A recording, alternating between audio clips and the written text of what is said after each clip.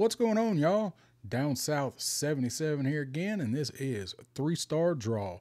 This is an adult collector channel where we focus on G.I. Joe and G.I. Joe related things, primarily G.I. Joe classified. Every now and then I'll do a little bit of news, but I don't do a lot of that unless I've got an opinion on it, because by the time I can get a video out on news, you've probably seen it blowing up your news feed all day anyway, and I just give my take on it. And then we will also take a look at some figures and some toys from other lines that I like. I pick stuff up here and there, kind of branching out and picking up some stuff here and there other than G.I. Joe that I'm into. Today is one such video.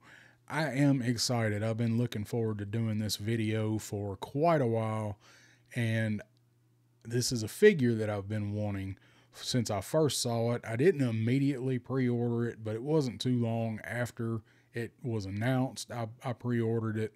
I think I ordered it in early January.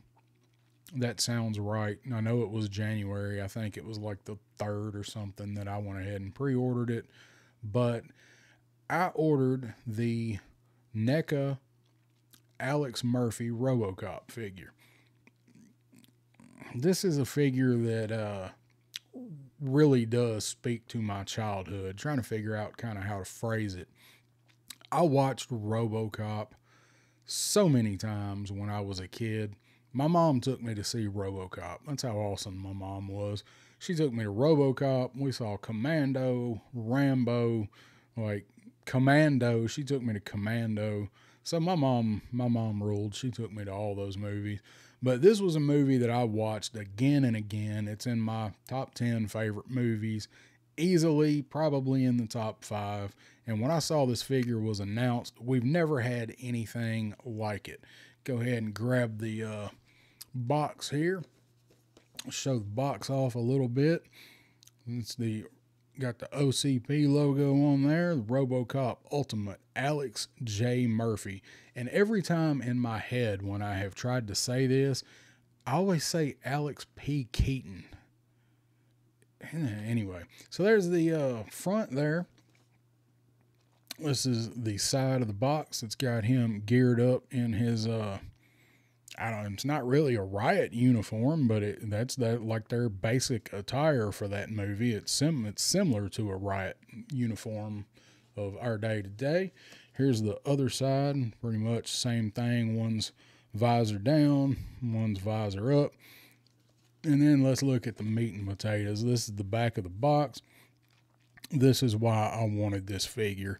We have never had anything like this before as far as RoboCop figures. And if you know me, if you've heard me talk, you know how much I love RoboCop, and I really wish we could get a line of figures that is based on the movie, especially the first movie. I'll take the second movie. We got to forget the third movie ever happened, but the one especially, I want a line that's similar to Classified, that has the accessories. I want a Clarence Boddicker figure so bad. So bad I want a Clarence Boddicker. I don't know if anybody would ever jump on board with that. They're just like regular dudes, or like they're just a group of bad guys.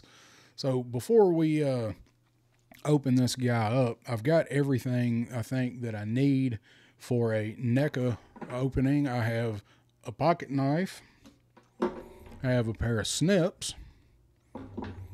I have a pair of very long needle nose pliers, and I got a hair dryer and a lot of noise down there. That's what I'm going to use for this guy. So I'm going to run down real quick, just in case you don't know what RoboCop is. Come out in 1987. It is one of the greatest masterpieces of 80s action cinema. Undisputed. It might not be the king, but it's own up there. Love this movie. It takes place in the future in Detroit. Detroit is run down, completely crime-ridden. It's falling apart. Everybody's just about moved out of it. Sounds a lot like regular Detroit from what I hear. Yeah, sorry about that. I don't know if you heard that, but I think my dog waits until I start making a video to bark at the neighbors. So back to Detroit. Uh, it's basically in shambles, and somebody has the wise idea to sell the running of the police department to this giant corporation that makes basically they make military hardware, research and development, whatever. They take over the police department, kind of the way that prison systems have been privatized here, but with a whole lot more corruption. And if you know anything about it, that's pretty damn corrupt. The guy that is running the show for OCP, Omni Consumer Products, is actually in cahoots with the main villain that is helping destroy old Detroit and is preying on all the citizens. And the guy is a notorious cop killer by the name of Clarence Boddicker. He's one of the best non-superpowered, non-horror movie villains that we have ever gotten, played by the awesome Kurtwood Smith. I don't know if we've ever had a Kurtwood Smith figure in anything, but we need one. So Alex Murphy is a cop that gets transferred into the most crime-ridden division in that city. They keep losing cops by the day to Clarence Boddicker and various other criminal organizations. And he runs afoul of Clarence and his gang, and they pretty much blow him to pieces with an assortment of shotguns and small arms fire. It is one of the most graphic shooting scenes that has ever been put to film, and I've seen most of them. It's pretty violent, and that's why I wanted this figure, because it looks like it captures it perfectly. OCP is trying to develop some kind of urban deployment weapon to help get everything under control. OCP is getting ready to raise all of Detroit and build a brand new, sparkly clean Detroit, and they are trying to develop some sort of a robot police to police the new city because they don't want all the crime in the new city. Little do they know that the main guy running, that's actually second in charge of the company, but he makes most of the decisions, is in cahoots with Clarence Boddicker and has also made a deal with Clarence to run crime in the new city. They bring in, they have another machine that said bad corporate guy develops, and they can't get it right. It winds up murdering an executive in the boardroom, and his boss is pissed off. In steps a guy with another idea that's been developing, a cyborg policeman, which is what Alex Murphy turns into. He's barely alive, and they turn him into RoboCop. And the rest of the movie is about RoboCop remembering his past life and remembering who he was, and it kind of comes into a morality and soul versus programming and machinery kind of thing, and it unfolds, and he remembers Clarence's gang and what they did to him, and he goes after them, and by default unravels the web that leads to the end where he does get the main bad guys. Fantastic movie. I'm sure you've seen RoboCop if you're watching this, but if you hadn't, by all means, when I'm finished with this, check out RoboCop. I did not open the front of the box because we're going to save that for just in a few minutes. So let's take a look at Alex P. Keaton. All right, this is the first video with the new microphone set up over here, so I hope, well, it's the first unboxing video anyway, so I hope everybody can hear this okay. Let me know how this sounds. Swap microphones because I was having a little bit of trouble with not being able to get the other one close enough to me. It just did not pick up deep voices very well, so I swapped mics. So I hope this one works a little bit better, maybe a little bit clearer. So I'll cut some light on when we start opening this guy. Well, let's go ahead and take a look in there. This is what he looks like. You actually get 3 heads with him. not showing up too well, but I'm afraid if I turn this light on, we're going to have a lot of glare. Yeah. So you can kind of see he's got several hands, has a blood splatter. He's got a bloody stump. He's got another bullet-riddled vest there. Got a regular unhelmeted head, and he's got the you just blew my arm off head. So I'm going to go ahead and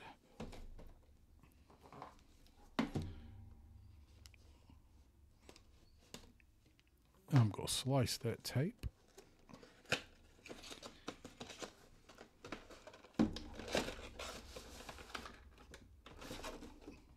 Had a loose hand in there somewhere, so we'll go ahead and set this box over here. I didn't have any cool futuristic displays or anything for the background. This looks pretty cool. This little scene right here, like the alleyway. This looks like the alleyway where RoboCop shot that dude in the dick. Let's take a look at him in the package there, and a little bit better view of all of the stuff he comes with, and this hand is inside the vest there. It fell, so I am going to go ahead and get him loose and cut these twist ties off. There's this guy, it looks like he's got two twist ties in there. I don't know. Get these things off and we'll get him out and check him out. All right, let's take a look at Alex J. Murphy, badge number 0D583948-4E09. Kind of like how they worked that in at the end. A little Easter egg there. E09. Got a 2 in there somewhere. So this is what he looks like. Get him out of the box here. This is the outfit that they wore. Evidently it was so bad in old Detroit, they pretty much just wore bulletproof vests all the time. A lot of damn good that did him. Nice wrinkles there.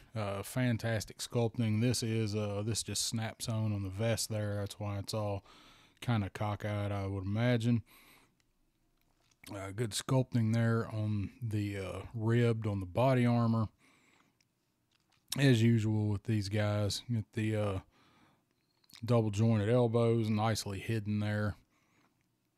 And got the sleeves. I don't know. I guess that's a sleeve. No, it's not a sleeve. I guess it's elbow armor. I never really noticed that in the movie the many times I've seen it. I never noticed the elbow armor. So here on his shoulder have the OCP patch. Get the focus there. There we go. OCP, Detroit Police, a nice Omni Consumer Product logo there.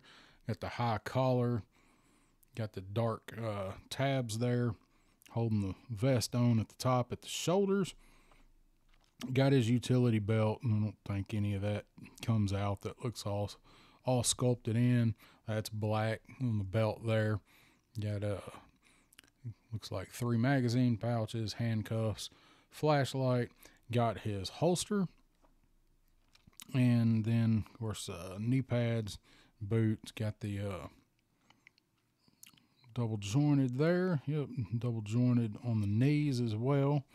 I have not tried to flex this guy or do anything with him. I know these figures are pretty tight. So good ratchet there. I don't know if you can hear that. Little bits of paint flaking off of him.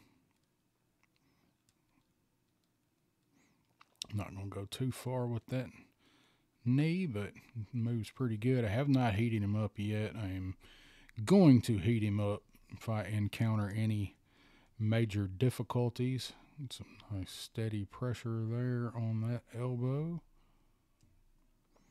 I'm not going to go much further with that without heating him up, because that's what these things do.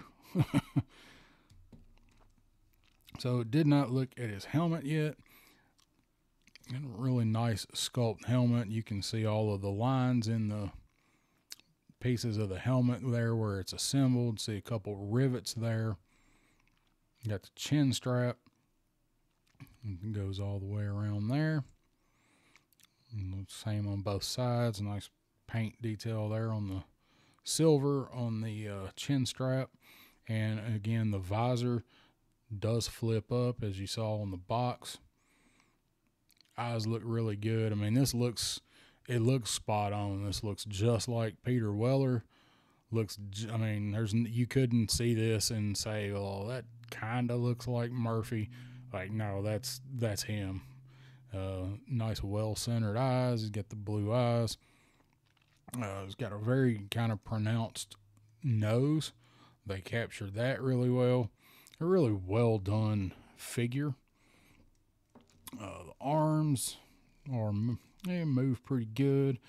See how they do have ball joint in there. It's like creaking. I don't know if you heard that. I'm not going to go too fast with that. I am going to heat him up a little bit. And arms, once you get it broke loose, it's not floppy. It moves pretty easy. Holds its pose. There goes Pretzel. I guess the other neighbor is home.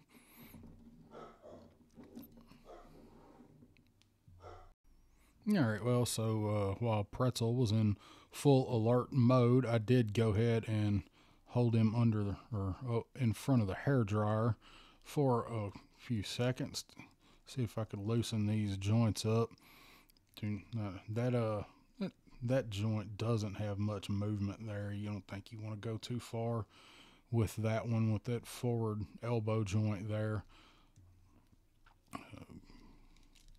Yeah, knees are good once you heat them up. Put a little heat on them. So do that. Yeah, knees work. These are nice. I got this above the boot cut there. That's not a big fan of that. The boot does not swivel itself. This whole thing here swivels. That's the only thing I don't really care for how it looks, but it does kind of fit with the figure, with the bottom of the thigh guards there and the thigh armor. So he stands pretty good. Not that you're going to need him standing a whole lot. So let's set him there and let's take a look at what he comes with. Now in the movie, he did a gunslinger move where he would sling his pistols around, or his pistol around, and on his finger, from his son. Watched a TV show called TJ Laser, and he did the gunslinger thing where he did that and holstered his gun. And he actually comes with two different guns. These are not the same pistol. This one looks like it might be a 9mm or maybe a 45. This one looks like maybe another smaller subcompact 9mm or a 380. Got a little bit of paint on them there. Trigger is painted chrome. A little bit of chrome on the handles there. I don't know if that's supposed to be there. It catches the light pretty well. I don't know what that would be. It's not even enough to be screws in the handle pieces. Do have chrome barrels or steel, probably polished steel. This was made in '87, so this was also one of the first guns, or the first movies that we got to see the Desert Eagle. RoboCop's gun that he got when he was turned into RoboCop was actually a modded automatic Desert Eagle. I'm not sure what caliber it was supposed to be. Probably 44. It was a 44 or 50. Take a look at his hands here. Comes with this splayed right hand. That is for putting the pistol on there, where he is slinging the pistol around before he holsters it. And we didn't look at the holster. We're going to look at it real quick. Holster does open. Looks like this is the one that actually fits down in there. Let's see if we can get that to close. I did not really put a lot of heat on that. You know, you've got to heat up the bottom part of the holster there, not the snap, and snap that in there. I'm not going to fool with that for this sake here. We're just going to put it in there. So that's what that hand's for, is for, it's for Wyatt Earp in the pistol there, or probably Doc Holliday in the pistol. So we'll look at his non-helmeted head. If you just want him before he puts the helmet on, he doesn't wear it the whole movie. And actually, Clarence Boddicker takes it off of him and slaps it on one of his goons named Emil, who later gets turned into liquid goo via toxic waste. Nice sculpting there on the hair. Again, they do a fantastic job doing the hair. Looks like there's a couple different paint apps there. It's mostly brown. You can see everything is very much where it's supposed to be with that. You got the same eyes. The head looks very good. Now let's take a look. I know what you want to see.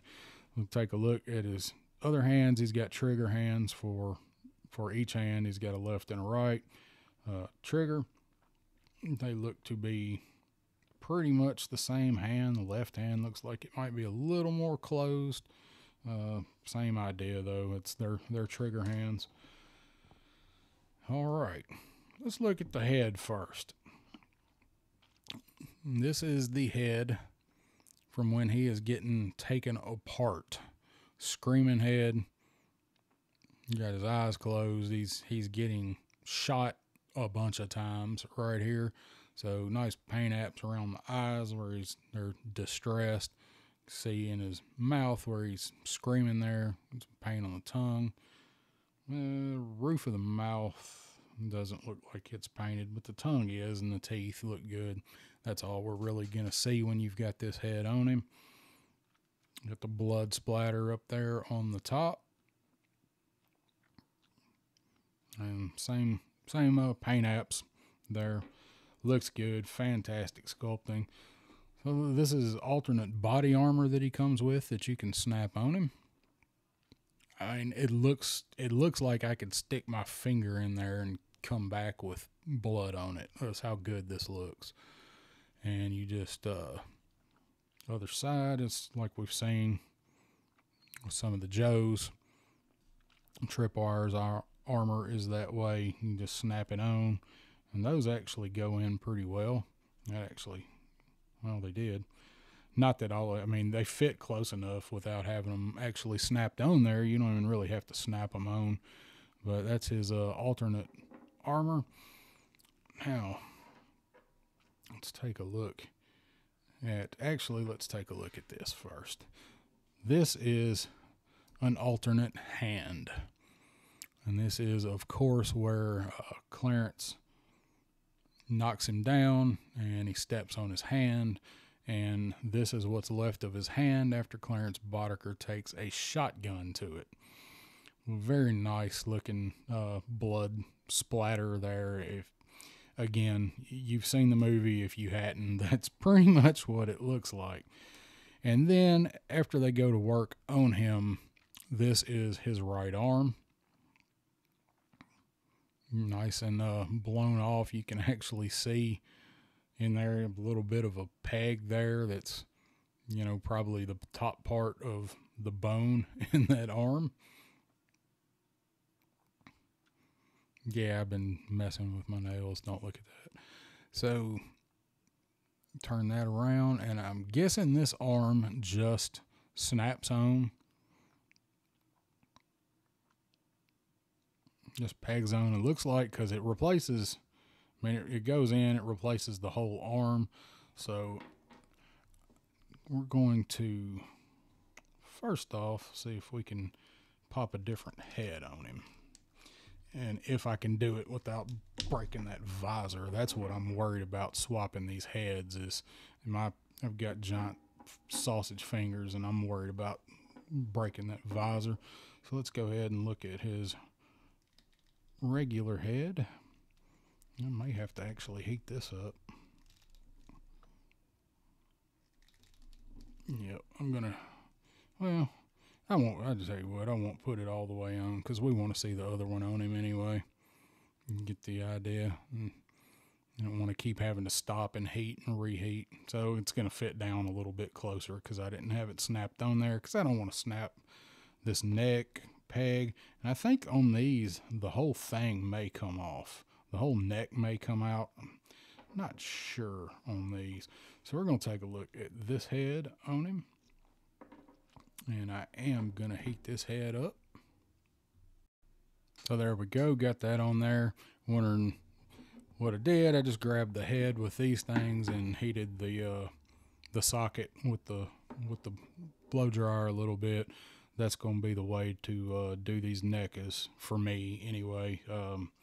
They're just that's why I want action figures of this property, because they look fantastic. They're done right, but you can't play with them, right? You can just kind of pose them.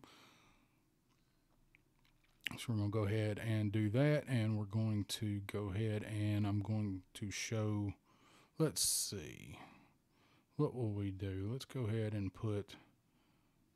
let's put a different hand on him, shall we? I don't know about y'all, but that looks like that hurts to me. Yeah, it looks fantastic.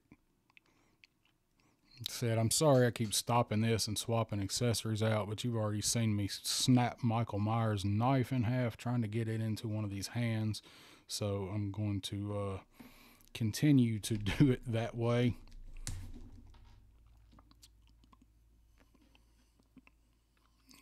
I took the wrong one off, didn't I?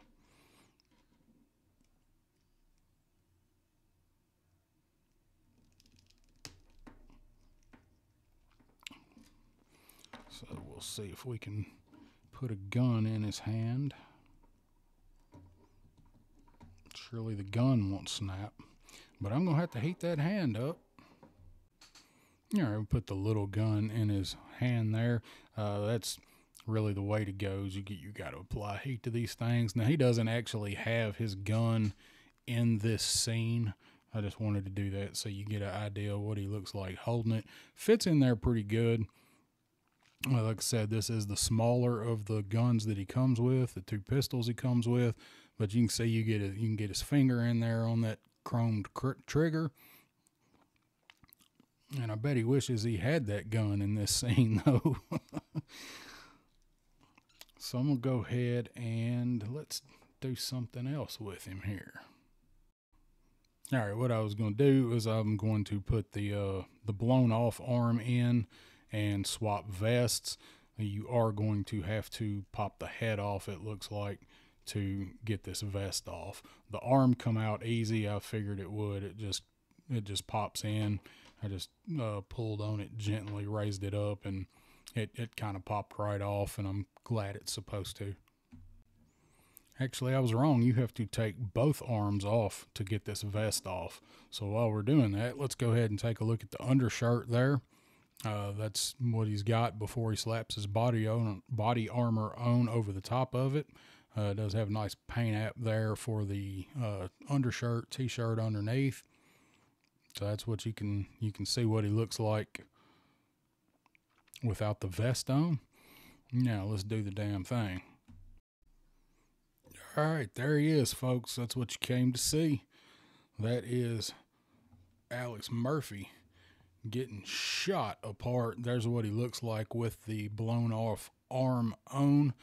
You do not get much movement in that shoulder there with this arm on, but you don't really need much. It looks like, if you can see that divot there, I guess is what you might call that, in the body armor, it's really meant to fit that way. If you move it much, it pops out. It hits the clasp there on the armor where it pokes out. It's come undone. I did heat that, and I had it snapped in better. You get it snapped in, you get a little bit more, but this is pretty much the only way you saw that in the movie, right? Like, it was when he was getting shot. That is that's the only way you really saw that arm, so that's the way it is meant to hang. But I mean, just that whole package there, it looks great. This figure is well worth the money. A little flecks of paint there. And I mentioned I had this figure on pre-order. I did have it on pre-order. I ordered it on January 3rd at BBTS. I wanted to get it other place, but it was their pre-orders, I guess, were sold out. And I checked one or two places. BBTS did have it, so I pre-ordered it, and it was due in January. That's why I wanted to go ahead and get it. Well, it got pushed back to arriving in February. And February came and went, and it is pushed back to March on a pre-order. I'm moving this thing by hand while it's sitting on a Lazy Susan. Never mind that. So again, it said arriving in March. Well, I'm going to give away a trade secret here, and you may or may not know this. Folks, if you're buying NECA or Super 7, check Best Buy. I ordered this guy from Best Buy. They had him in stock in store not near me. It was a store in Georgia.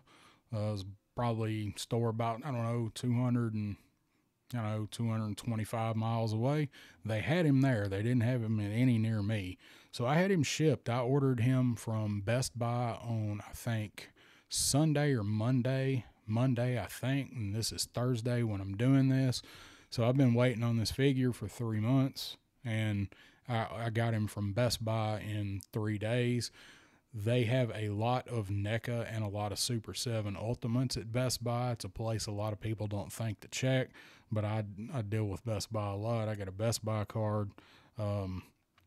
It's a good place for collectibles, and even if your store doesn't stock them, they probably have them. They've actually got a couple Super 7 Ultimates that I want to get, but I don't want to pay full price for them, so I'm waiting for a sale.